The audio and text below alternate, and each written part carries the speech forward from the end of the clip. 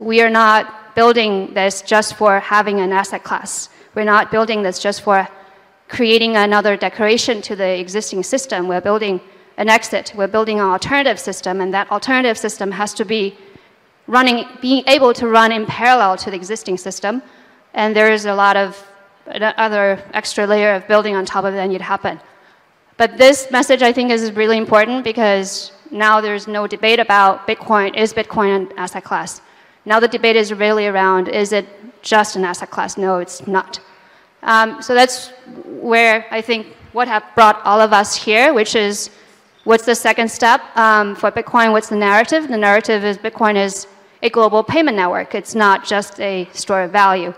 But store of value has to come first. So you cannot have a payment network building on top of the old store of value fiat system. You have to have your own store of value, and then you build a payment network on top of it.